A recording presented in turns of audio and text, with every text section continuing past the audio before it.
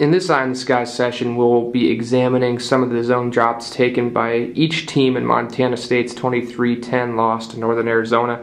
If you've been paying attention to what the Bobcat players and coaches have been saying following the loss, or if you just wanted to go off the final score, it's obvious MSU feels as though they performed worse in this area than NAU. So let's take a look at why the Bobcats struggled. We'll break down two plays where the Bobcats allowed the NAU receivers just too much space, and one play where the Bobcats were burned trying to make an adjustment. And we'll go to a look shown by the Lumberjacks that was much more effective against the Bobcat pass attack. So in this first clip here, we'll examine the coverage on the near sideline.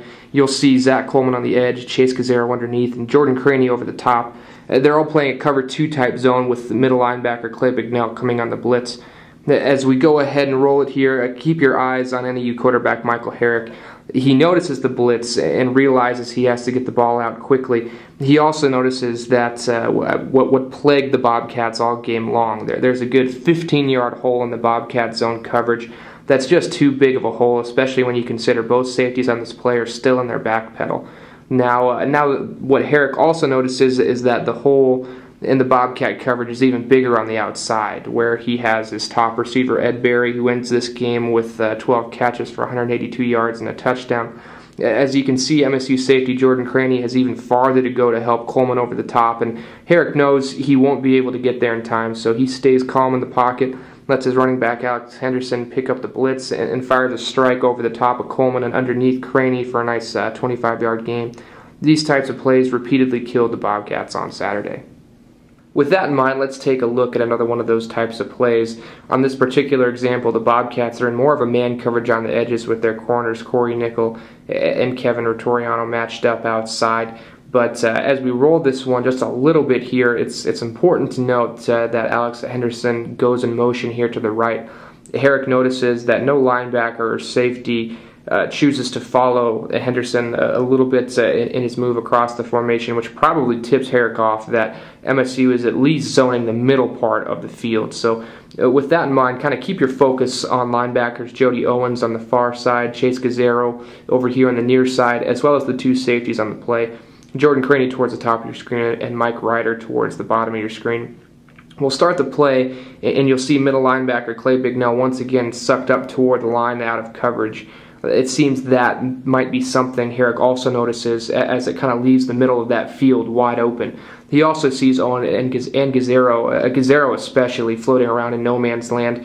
And once again, both Bobcat safeties are about 20 yards away from the line of scrimmage and still in their back pedal. So Herrick drops a dime right over the middle of the field to a slot man, catches the ball with a 5-yard radius of space between him and 4 Bobcats that are zoning up the middle of the field.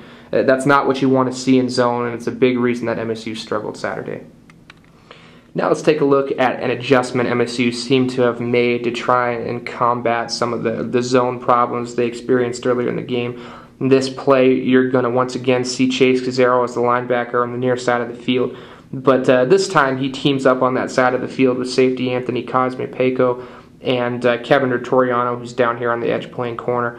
As we roll the tape, you'll see Herrick reads the back pedal of at least 2 of those defenders on that side, which probably tips him off that MSU is in a zone. But this time, instead of retreating, Cosme-Peko, the safety back there, his first step is towards the line of scrimmage. So as we continue to roll the tape, that seems to help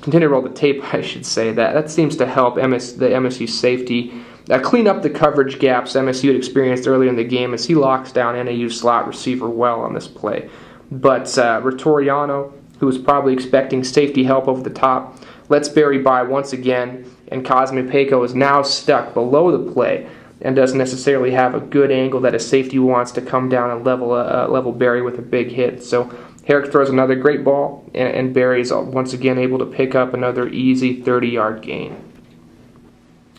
And finally, let's take a look at NAU's take on zone coverage. I'm going to have to apologize early on for not knowing the names of the players on NAU's defense on this particular clip, but let's go ahead with my circles and position titles and kind of read this play. It's also worth noting, though, before we really get into this play, that NAU isn't in a full-on zone here. On this particular examination, the Lumberjacks are in man coverage with only one strong safety playing zone as he kind of provides help over the top. As we roll this clip, you'll see that every single NAU defender that's in man coverage is giving his responsibility plenty of cushion, but not so much that any of them can really run completely free.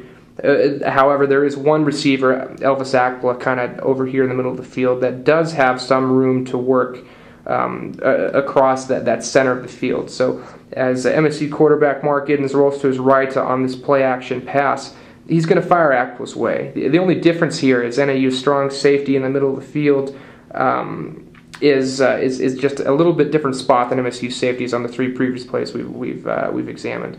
Like MSU safeties, the strong safety is close to 25 yards from the line of scrimmage, but there's one key difference. Before Giddens has even begun the motion to throw, this NAU strong safety is out of his back pedal and moving towards the line of scrimmage, as he sees no MSU receiver is going to beat him deep. So as we kind of roll this one, you'll see Giddens' pass go in the direction of Akpla, and you'll see that NAU strong safety in perfect position to break up the play as he lowers a nice hit on Akpla.